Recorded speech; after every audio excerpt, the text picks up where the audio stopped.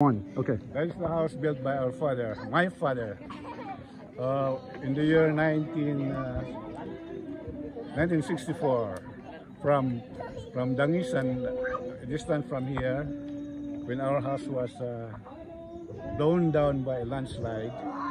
The house was destroyed, total wreck, and so our father has to transfer this house to this place.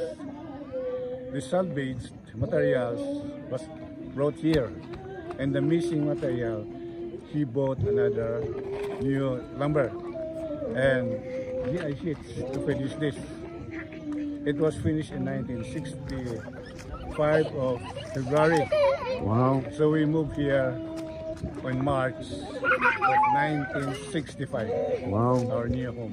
I think your dad was a very industrious man. Yeah, he's a carpenter, so he did that.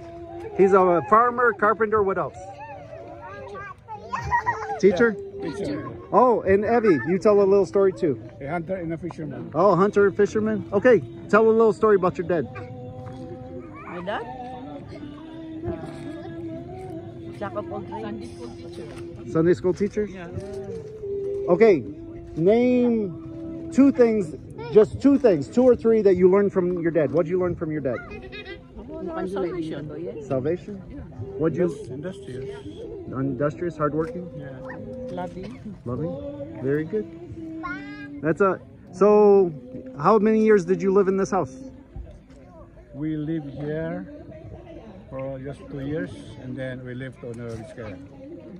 What was the reason to go to Vizcaya? We moved there to find another living, okay. another life. Okay. Yeah. Yeah, very good. And I think it's amazing that Tita's so generous to let someone live here. Yeah. I think that's very generous. Yeah. Actually, this is what I am about to ask. No, the problem.